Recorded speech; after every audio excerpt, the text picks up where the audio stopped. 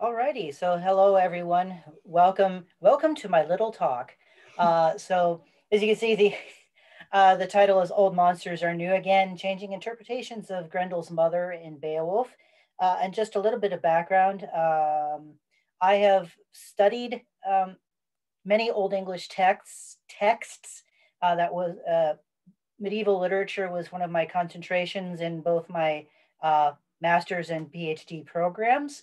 Um, so one of the deep backgrounds of this talk came from a seminar that I attended or that I was a part of that took place at the Newberry Library in Chicago, where we translated all of the texts in the Beowulf manuscript and talked a lot about the thematic similarities in them.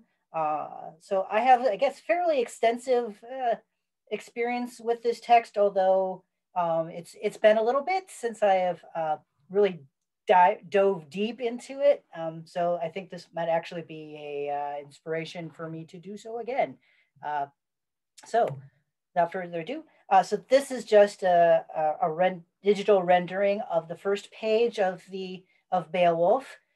If you are so inclined, you can go online and actually look at every single page of this text rendered digitally. It's pretty cool. Of course, I'm a medievalist, so manuscripts are one of those things I nerd over a lot. But this is just to give you a sense of what this looks like.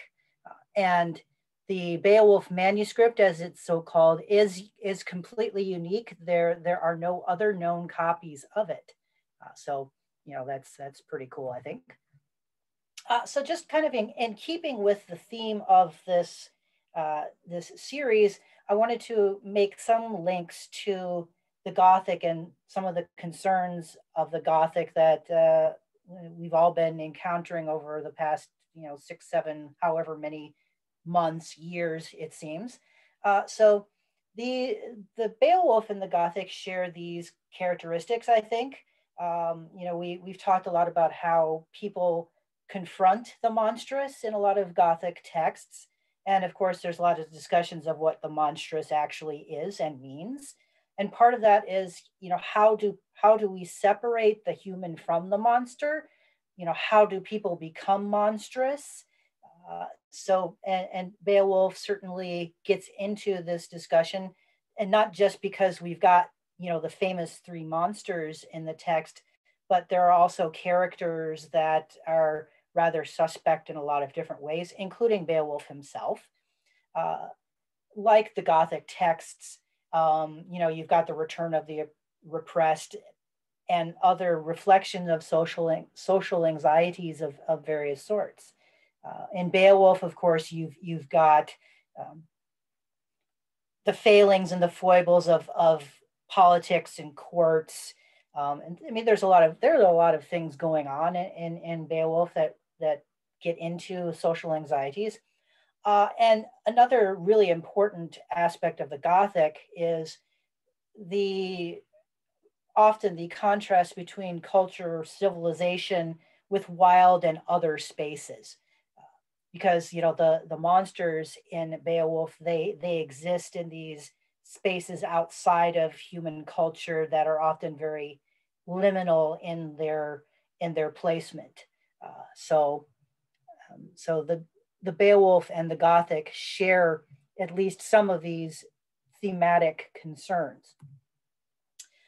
So as you saw, this talk it tries to focus on Grendel's mother, and so she has been interpreted in a lot of different ways since the first translations of this text into contemporary English.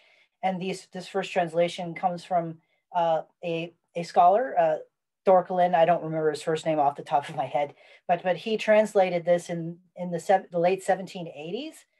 So we have 250 years or so of different scholars, critics, artists sort of dealing with Grendel's mother and what she means and what she's on about. So as you see, the key word that's often that's associated with her is aglachwif, which is commonly translated as monstrous woman, but the root word aglaka means hero. So if you want to go with the actual literal translation, with which a lot of scholars don't use, it means, heroic lady, heroic woman. And I'll get into more detail about how that actually works in the text itself. And so there are other words that are associated with her, and I'm going to bring those up real quick here. So she is called simply Weef. She is called Ides, which that's woman or lady.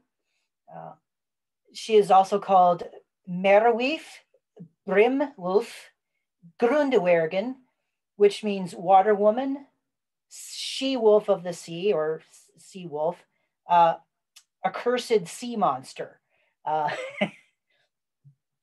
So, the picture that we're supposed to get of Grendel's mother is someone who might be monstrous, but there are plenty of other heroes who are referred to as basically sea wolves. So that is not a term that's necessarily an insult, as long as it's attributed to a man.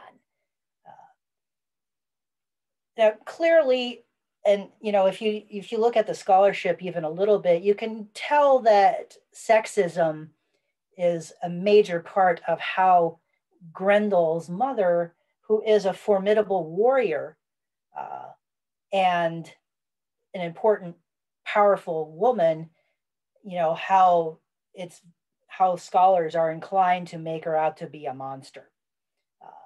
But the text itself is much more ambiguous, and it gives us that room for the multiple views on who this character is. It's also important to note that Grendel's mother is not physically described in the text at all. We get the sense that she has kind of longish fingernails when she tries to claw Beowulf's armor. But other than that, we don't know what she looks like. And I just put the picture of Angelina Jolie, because she played Grendel's mother in the 2007 movie, which I have not watched because I would probably spend most of the time yelling at it. But she probably doesn't look like Angelina Jolie, though she might. We don't know. And I guess that's one of the great things about Grendel's mother is people can sort of project their own version of her in any sort of visual description. Now, we don't know exactly why the Beowulf poet didn't physically describe her, but my guess is either her audience was familiar enough with maybe other stories about her that they didn't have to include it, or the poet would just rather have the audience sort of, again, project their own visions of Grendel's mother in their own mind movies. Okay, so I do need to talk a little bit about the context of the manuscript itself. It dates from the early 11th century. That date is pretty certain, within 50 or 60 years, if I remember correctly. But the text itself remained untranslated, as I said, until the 1780s. So it kind of sat around in the archives, the collection of a guy named Noel, and then it was transferred to library where there was a fire that damaged the manuscript. So parts of some of the words are cut off. So there's some uncertainties about some of the words. And what's really cool about the Noel Codex or the Beowulf manuscript is that it has these other texts in it. It has a life of Saint Christopher, and the saint's life is, of course, one of the most interesting and important genres of medieval literature. But what's really cool about this version is that Saint Christopher has the head of a dog, because the land that he's from, all the people have the heads of dogs. And I actually wrote my seminar paper on this because there is one other account of Saint Christopher that has a dog head, and there are other texts where people have dog heads. Another text, as you see, is the Wonders of the East, which is a classic medieval travelogue. So if you go to these lands, you'll see people with their faces in their chests and all sorts of weird and exotic creatures and humanoids. Uh, the Letter of Alexander to Aristotle, which is another subgenre of medieval literature. You've got Alexander's account of India to his teacher, and it's very much a travelogue where Alexander discusses the weird and wonderful things that he sees in his ill-fated attempt to conquer India. And finally, you've got the Old English Judith, which is one of the uh, few existing Old English translations of biblical texts. Uh, so that text is very well studied. But all of these you can find in translation in various places on the internet. But whoever collated the text in this manuscript clearly had the themes of the monstrous, the wonders, the terrible. So that was part of what we studied when I took that seminar is how are these texts thematically linked. So, and I don't know how familiar all of you are with Beowulf as a text. Those of us in the United States, I think most of us have had this poem subjected to us when we were in high school or maybe in college. And just to be a little uncharitable, probably most of the time the people teaching Beowulf probably shouldn't have. But the story itself is it's a rich and varied text. Yes, you have the three famous monsters, but you also have a lot of discussion of court and politics in this world. So the text spends almost or more time on how Beowulf and the other people sort of negotiate the politics. And with Beowulf as a hero, there's a lot of examination in it of what hero actually means in this society. And of course, as typical in Old English literature, there's a lot of concern with death and sort of the inevitable transience of life.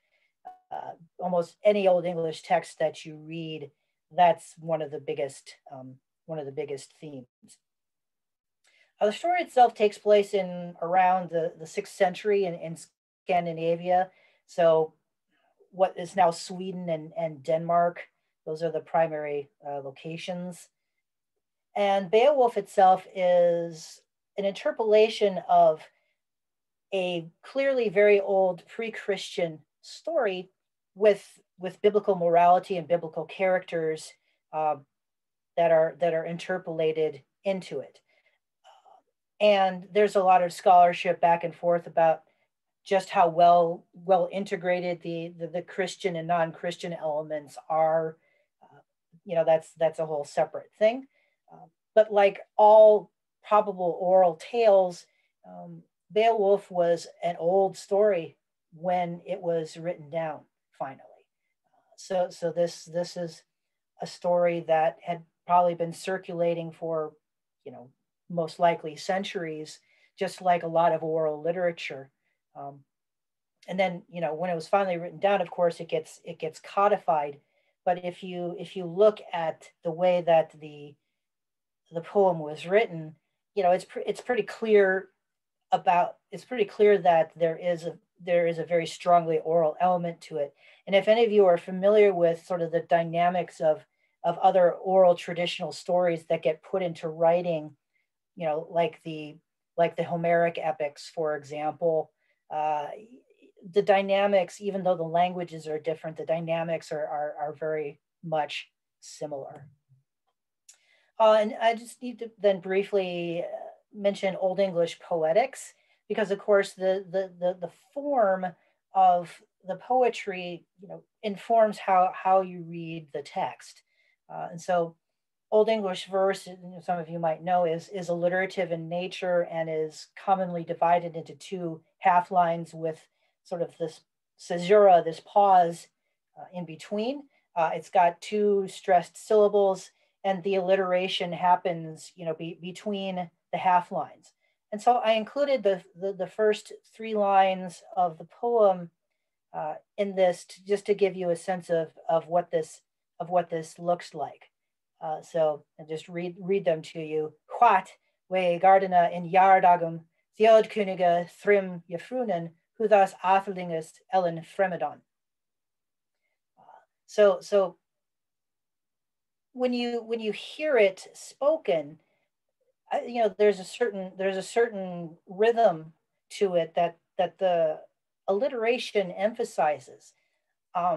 And even though this is a written text, I think Old English, for me, sounds better when it's spoken because it is a really sort of evocative language. Okay.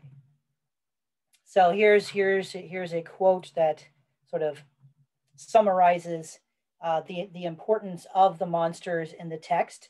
So this is from J.R.R. Tolkien, and from his important essay Beowulf, the Monsters and the Critics. He says, the monsters are not an inexplicable blunder of taste.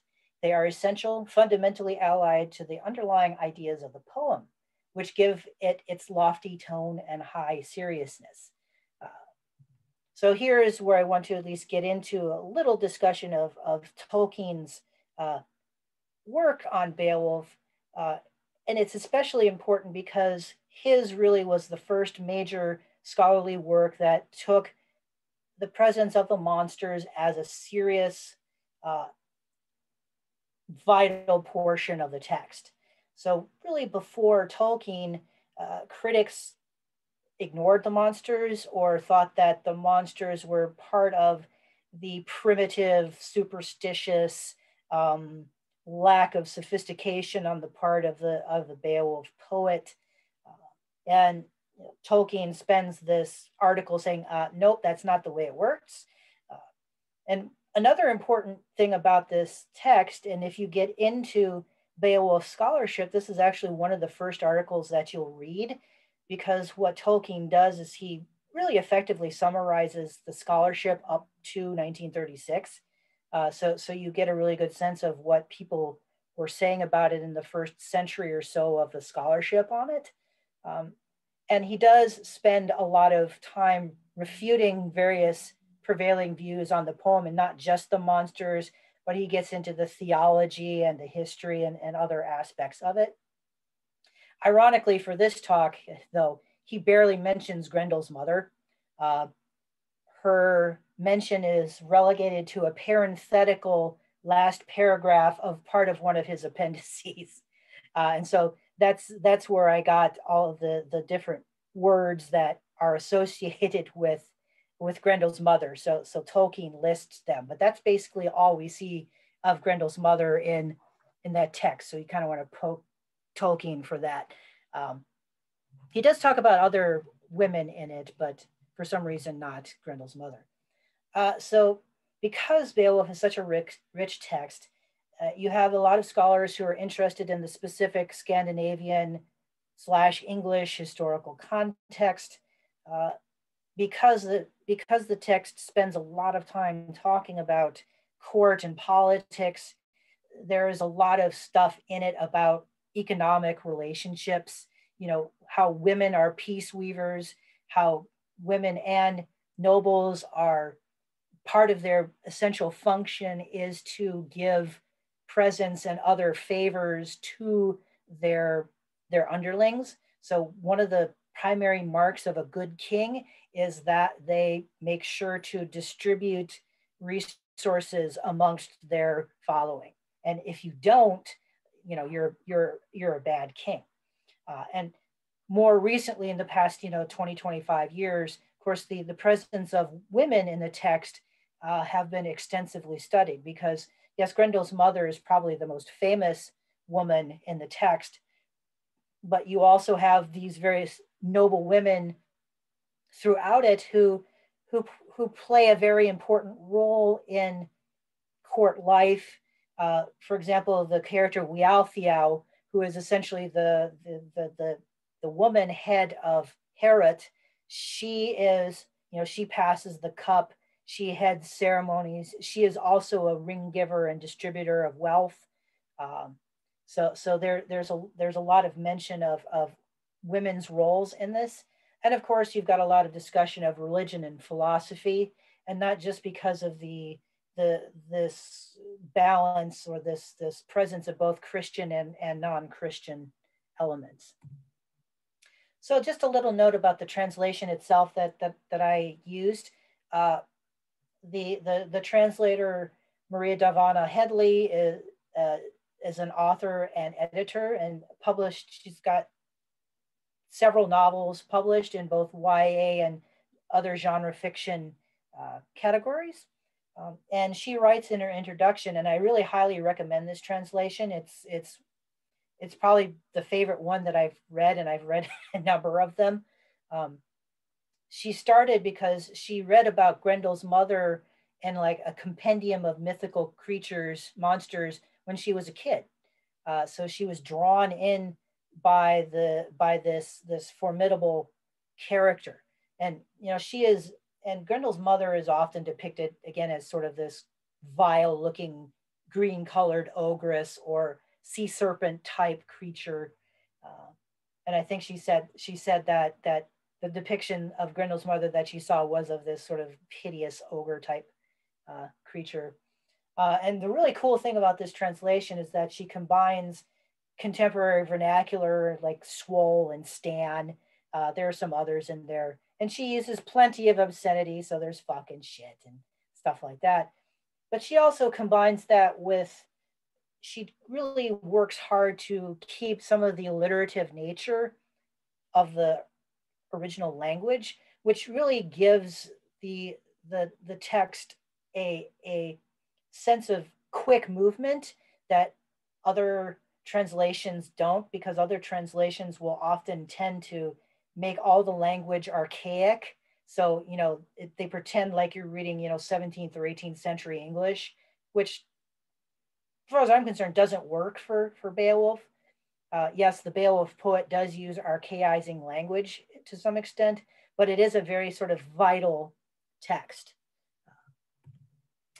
Okay, so then want to spend, plenty of time going over the episode itself. So Beowulf is over 3,000 lines, and so this episode is around 400 lines or so. So it really doesn't take up a huge part of the poem, but it does transition Beowulf's fight against this family into a longer discussion of his experiences at court and the politics before you get to the dragon at the end. Yes, and spoilers for an over 1,000-year-old poem. Beowulf dies. He's killed by the dragon.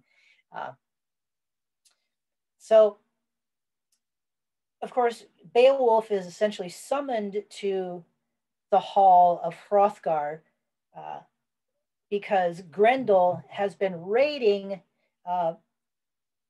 Herod for 12 days, 12 years. So Grendel comes and takes the warriors, whether sleeping, takes them back to his lair and gobbles them up. And there's some pretty good descriptions of the bloody death and destruction that Grendel causes. And that the primary cause for Grendel's complaint is literally Herod is really loud. So the warriors party all night, get really drunk and sing loudly. And Grendel, whose lair is nearby, is continuously disturbed by this. Grendel gets fed up and starts eating people. So Beowulf shows up and pledges to rid the land of this terrible monster. And Beowulf does. He kills Grendel with his bare hands. And of course, that means that, and the day after he is victorious against Grendel, Grendel's mother, who is in mourning and who is enraged by the death of her son, she comes and raids the hall and kills people, including Hrothgar's best friend. So, and one of the things that that this text does is it really analyzes Beowulf's place in these societies. That he is, in large part, a very disruptive sort of figure, very much like a lot of the Greek heroes. That yes, they go in and do great deeds, but they very often leave chaos and destruction in their wake, and Beowulf is no exception. So in this episode, Hrothgar is angry because Beowulf has drawn the household into a blood feud with Grendel's mother. And if you know anything about blood feuds, of course, they have a tendency to go on and on and on and on. So naturally, besides the death of his best friend, Hrothgar is pissed at Beowulf for getting him into yet another bad scrape. So of course Beowulf says, "Well, okay, I'm going to rid you of this problem now too." We find out that, like Grendel's mother is also from the line of Cain. So, and in many medieval texts, humanoid monsters are very often from the line of Cain. That is, Cain represents, sort of corrupted humanity. So it's no surprise that monsters then sort of spawn from this line. But the text doesn't talk about who Grendel's father was. So we have no clue who's on his father's line. So maybe a monster was his father. Maybe it was another kind of union. We don't know. So again, this is a case of maybe the audience knew who Grendel's father was from extant stories, or maybe it's just not important. That the Beowulf poet excluded it because it's like, well, it really doesn't matter for the story. So Beowulf takes this task upon himself again, and as Beowulf does, and he spends a lot of time doing this, he brags about his prowess, how he's going to go in the mere where Grendel's mother lives and dispatch or post haste. Well, it doesn't quite work that way. So Beowulf enters the mere, and God or whatever divine entity gives Beowulf the ability to breathe underwater. But almost as soon as he enters the mere, Grendel's mother grabs him, or in D&D terms, he's grappled, so he can't attack. And she tries to claw him, and it doesn't pierce his armor, but he can't. He's essentially helpless. And while he's being dragged down, you've got these other sea monsters and sea creatures that are sort of swirling around. And when they get down to the bottom, Grendel's mom throws Beowulf into her halls. I mean, it's literally says she basically tosses him. And then they fight, but Beowulf is almost defeated. He comes very close to dying, and he says he's thinking, well, this is it. I'm going to die. I won't be able to give my troop treasure. They'll be leaderless. Well, so be it. But his first sword, the sword that he was lent by one of Hrothgar's courtiers, a guy named Unferth, who is an adversary of Beowulf's in court. And if you're at all familiar with The Lord of the Rings, you might know the character. Remember the character Grima Wormtongue in the court of Theoden? Unferth is basically that kind of character. And Tolkien was a medievalist, so he very clearly understands the role of the treacherous advisor courtier, but Unferth, out of the goodness of his heart, maybe, uh, donates his ancestral sword to Beowulf to use, the sword named Hrunting. Now, Unfair's sword fails, uh, doesn't doesn't penetrate Grendel's mother's skin, just kind of bounces off her head.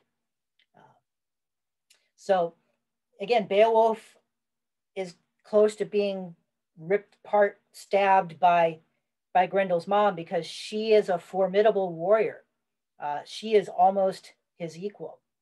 But then there's divine intervention. God shines a light on this giant's sword that that is in Grendel's mother's basically hoard. He manages to grab it and dispatches Grendel's mother. But not content with that, Beowulf then desecrates Grendel's body, takes his head, and then surfaces back up with Grendel's head and some treasure that he stole. So basically, if you want to get, he rolled very well on his divine intervention, uh, and he's saved by this sword, but this sword then dissolves. It melts away in the light after he's done dispatching Grendel's mother.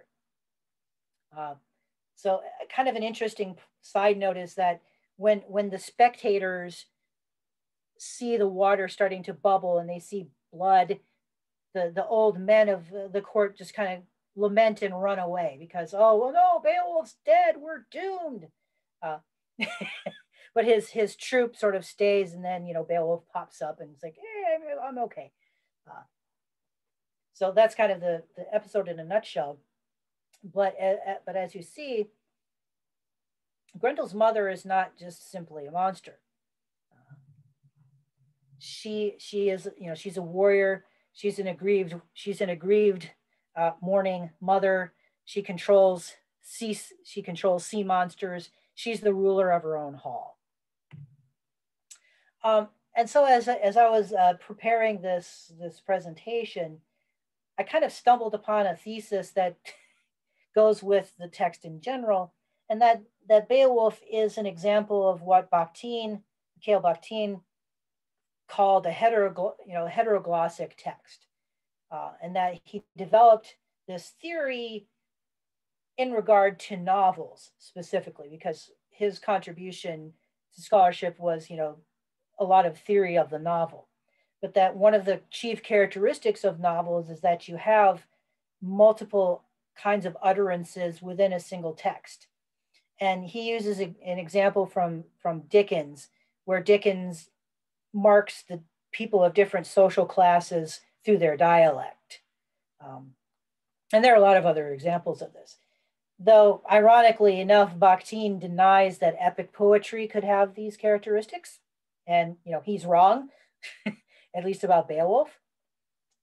Because as I have mentioned, it's clear that the Beowulf poet is very much a traditional Schoep, or the court bard poet, and a knowledgeable Christian.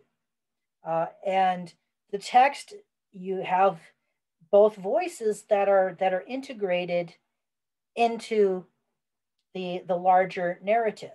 And I think I would also point out, which I didn't in the previous talk, that clearly this poet knows a lot about court life. So I mean, that's one of the reasons why people suggest that the Beowulf poet wrote the text for a royal or a noble court, because they clearly know a lot about the dynamics of how these sorts of societies work. Now, Grendel's mother herself doesn't speak, but she is a multi-layered character, as I said before. So she's not just this monster that is an obstacle for Beowulf. That that she has a legitimate grievance, and the text really points that out. That unlike Grendel, whose violence primarily seems to be random and spiteful, Grendel's mother's is not. That the fact that Hrothgar is like, you drew us into a blood feud. And so Grendel's mother's actions are uh, perfectly acceptable in that kind of retributive justice sense. And so, sort of wrapping up, um, that we can look at the Gothic as taking a lot of things from what the Middle Ages were perceived to be, and those kinds of things are reflected in Gothic texts. So we've all seen how so many Gothic texts have sort of spooky, ruined, crumbling medieval castles. There's a lot of course, contrast and discussion of, quote unquote, civilization versus nature, and how wild nature is a threat of various kinds to civilized life. You've got the corrupt monks and nuns all over the place, and you've got the monstrous feminine, which is a common trope in so many Gothic texts. And of course, the whole idea of medieval times as dark, unenlightened, superstitious, Catholic, provides these sorts of anxieties that enlightened Protestant writers and enlightened Protestant society, they see the Middle Ages as a point of, well, this is the way things used to be, and we're scared that this stuff is going to come back, and so yes, there were Catholic Gothic writers, but there is a lot of sort of Protestant-based fear in Gothic texts that stem from the traumas of the Reformation and all that. Now, that's not to say that in the Middle Ages themselves there were plenty of anti-clerical texts, because the theme of corruption of the church is actually a very consistent medieval trope. You had, not too long before the Reformation, you had the Lollards in England, whose philosophies and ideas were very similar to what you get in the Reformation, not too much later. We should read the Bible for ourselves. We need to rid ourselves of the tyranny of the clergy. So the Gothic writers were not in any way, shape, or form original in sort of how they depicted the superstitious Catholic past. And I don't know how or if any of the Gothic writers were familiar with these medieval texts. But I don't think it's a coincidence that Beowulf and Sir Gawain and the Green Knight and these other medieval texts were first published in modern translations when the Gothic was being developed and developing as a literary genre.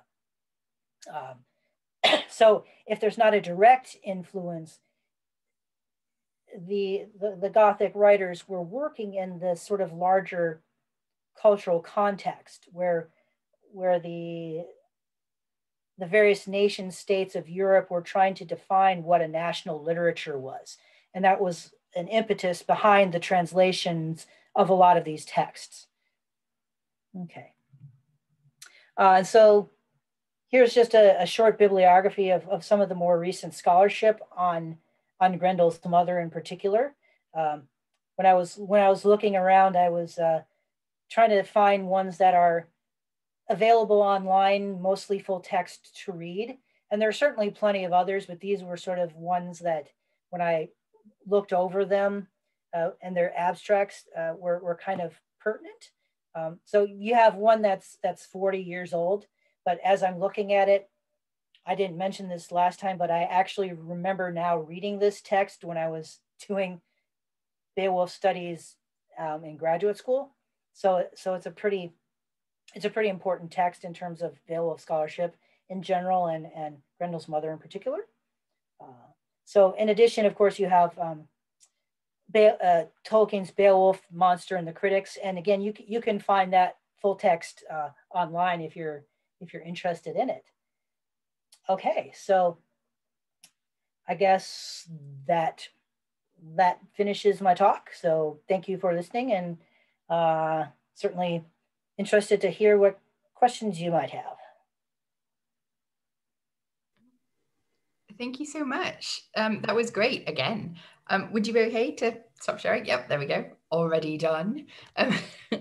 Thank you so much, Eric. So I don't think like this morning, this morning, the evening, afternoon, whatever it was, the earlier one, I already had quite a few questions to ask, but I don't think we've got any so far. So people do feel free to pop some questions in, and I will stop the recording so that people can feel free to ask.